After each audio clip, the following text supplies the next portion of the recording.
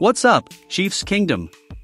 Before we dive into today's deep dive on Patrick Mahomes and what's happening on the field, hit that like button and don't forget to subscribe for all your up-to-date Kansas City Chiefs news. Alright, here's the deal. The Kansas City Chiefs are riding high at 5-0, one of the last unbeaten teams in the NFL. But behind that perfect record, there's a growing concern: Patrick Mahomes is struggling with turnovers. Mahomes has thrown 6 interceptions in just 5 games, putting him on pace for a career-high 20 by the end of the season. His passer rating has dipped to 88.9, also a career low.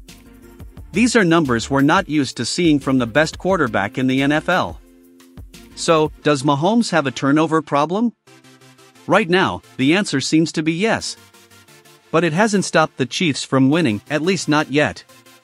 The defense has stepped up in critical moments, and we've benefited from some lucky breaks, like a key pass interference call against the Bengals that set up a game-winning field goal in Week 2.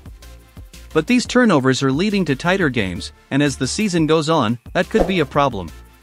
One of the scariest moments came in Week 4 against the Chargers.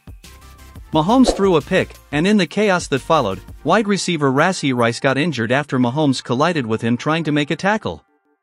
Rice is now out for the season after undergoing knee surgery, a huge loss for the Chiefs offense. Turnovers aren't just costing us points, they're costing us key players. Now, let's not hit the panic button just yet. Mahomes dealt with turnover issues last year too, throwing a career-high 14 interceptions.